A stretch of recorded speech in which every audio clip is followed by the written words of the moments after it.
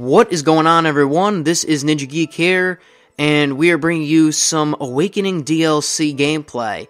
In my last video, I said that I had some Awakening DLC gameplay on Combine, and a lot of people got butthurt because they thought it was the actual Awakening DLC gameplay of a map, but I was just messing around, guys. But here we actually have some Awakening DLC, and I was contemplating whether I should upload it or not. Not because, I don't like it, or because whatever the case may be. I just didn't want to be that person to be the SEO spammer, I guess you could say, to get the gameplay out there, because I already know that people have uploaded. So, I'm not uploading it for the gameplay specifically, but I'm uploading it for my general thoughts on the game. So if you want honest thoughts of the Awakening DLC maps, then you're in the right spot, I guess. So let's get into it. So before I even start, I would like to say that I've only played on each map once, with the exception of Skyjacked. That map I played twice just because people vote for that a lot. I've played on that one twice, and I'm going to get into the matchmaking in a second also as well, because they changed it around this year. But I've only played on one map twice, like I said, so take everything I say with a grain of salt. Anything that I say can change. It can change in the future depending on whether different people that I play against like the map or whatever. I could completely change my opinion, but the way I have it in this gameplay, the number one spot will be at the end, going to my least favorite to my most favorite. So there in the beginning you saw Rise, and before I get to Rise and Gauntlet and all the other maps that come in this DLC, I want to talk about the matchmaking, because they did change it up a bit this year. So instead of having a separate playlist, now you can just go into whatever playlist you want, and if you have the DLC, you can just search for the game mode you want, and you'll have the DLC maps in there, which is cool. Problem is that you have to keep sifting through TDM lobbies, at least for me. Like, I just was playing TDM, just wanted to be casual here today, and I just keep having to sift through the TDM lobbies, trying to find the maps. Sometimes they're the old maps, most of the time they're the new maps, so I'm not going to complain.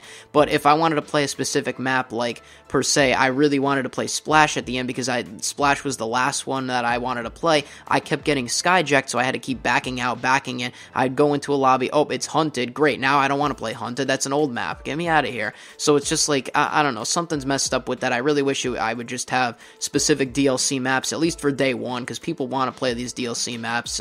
Getting a week later, then you could integrate them in, but it just is what it is. But anyways, now I'm going to talk about my map thoughts. So here you can see there's Skyjack, but I'm going to talk about Rise first. Rise is my least favorite, and why? I just don't like the scenery. A lot of the times maps these days have to do with the scenery and the way that it looks. Rise doesn't really look all that great. It's just a construction site with a bunch of tubes and barrels, and yeah, there's an underwater route, and it is what it is, but I just don't like the layout, number one. It's really clustery. It feels like an Advanced Warfare map in my eyes from the first time that I played it. Like I said, I've only played these maps once. It feels like an Advanced Warfare map, and I am not a fan of the Advanced Warfare style of gameplay, so I just didn't like it the first time. That's just my own opinion. The next map that we have here, as you can see on screen right now, is actually Skyjack, which is, of course, the remake of Hijack, which is actually going to be ending right now going into Gauntlet, so I'll try and finish this one up fast so I can catch up. Skyjack, I didn't really like Hijack to begin with, right? In Black Ops 2, I thought that it was too chaotic, that the spawns were completely terrible, and so that was that. In this game, Skyjack plays nothing like Hijacked from my own experience, because you have not only, of course, do you have that open bottom area where the boat is, but it doesn't feel like it, and the different weapons and the specialists, I just don't personally like it as much as Hijacked. I prefer Hijacked a little more, and that's just simply because I didn't really like Hijacked in Black Ops 2. I prefer the Black Ops 1 maps. Hijack, it was a decent map. It wasn't like, oh god, this map is terrible. But in general, I prefer the Black Ops 1, those maps over, Hijack was a very popular map, but Black Ops 1 maps definitely, I think, had it over the Black Ops 2 maps. But we got Skyjack back here. Personally, I would have liked to see a Raid. Raid was a great map. I don't know how that would have worked out, but it was what it was. Skyjacked is my number 3 spot on the list. So moving over to Gauntlet, I actually didn't know if I would like Gauntlet. I said, it looks okay. It plays really well. There's different biomes. There's the snowy one, which I mostly stay in this gameplay, but I decided to show off the greenery on the other side that you saw before. And this map really plays really well, to be honest with you. It's not my number one, which you probably know what my number one is right now, just from judging from this if you know the maps, but it is a very good map indeed, and I think it plays very well.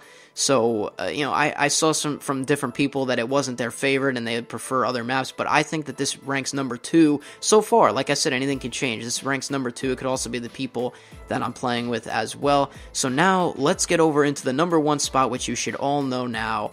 Oh wait, I forgot to talk about the other side of the map. Yeah, it's just some kind of like urban city. Nothing too important. The other snow maps and the Gauntlet map. I mean, in the tropical forest, that's the majority of where you're going to be spending your time. Here, though, is Splash. Splash is my number 1 map, and why? This map is colorful, it's bright, it's fun, it's entertaining. I mean, you're at a water park. How can it get more fun than this? Not just because of the theme, it's great. It's not just because I'm like, oh, because this is a water park, it's great. I'm saying this because this map plays really, really well, in my own opinion. This is the best map of the DLC, and I kind of had a hunch it would be. We got Skyjacked in there, and it's like, yeah, this is the remake of Hijack, but like I said, I wasn't really that big of a fan of Hijack from Black Ops 2, so I said, you know, this Skyjack could be great, but this map definitely, in my own opinion, takes the cake. It just, look how colorful it is. Of course, I have color correction on like I always do, but just look how colorful this map is.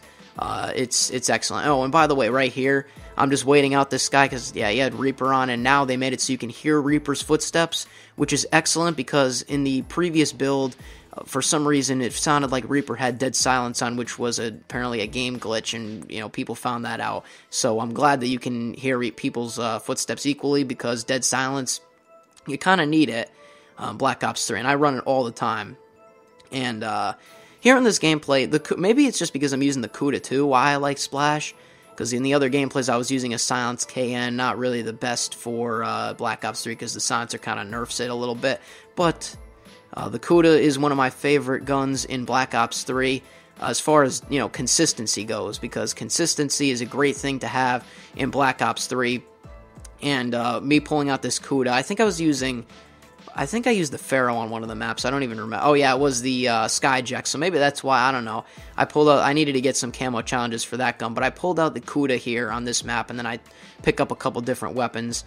And, you know, overall, I just really enjoy this map. Now, one thing I would say about it, now going back and thinking about it, is, you know, there are slides on this map, and obviously there's water. There's actually a main water point that I actually find out right here that I didn't even know existed in the map until I was like, oh, shit, that's cool. Like, it's right out there here, like right here. I'm like, oh, wait a second, what the heck is this? Oh, and then we're going swimming in the water. I didn't even know that that was in the map, because I don't even look up these map, you know, gameplays before. So I'm like, yeah, let's take a little swim.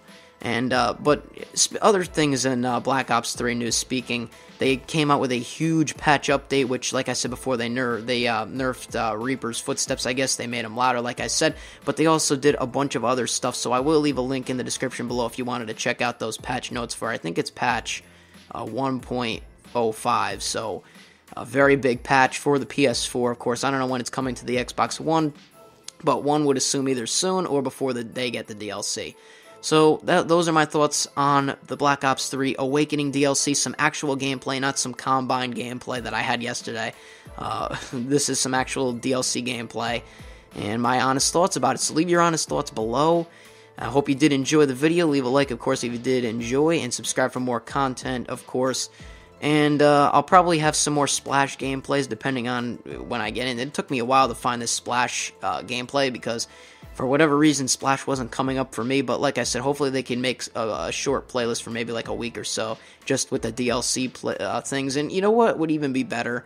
Going on a little rant here. Not rant, you know, verbiage going on, whatever you would call it. In Modern Warfare 3, for the DLCs, you had the option to disable the DLC when you didn't want to play it or enable it with the click of a button. Now, in the newer ones, I don't know, they just scrapped that idea. I think they should bring that back because that feature was amazing. That's one thing Infinity Ward did right. Just a little quick thing, right? A little quick note. That's what I meant to say, not rant. Just a note that I liked about Modern Warfare 3. Just going back a little bit. But we end up picking up one of the last kills here, the match with this Tempest. I'm using it for some camo challenges. But yeah, anyway, so I'm going on now. So I'll see you in whatever my next video happens to be. This is Ninja Geek. I'm out, and peace.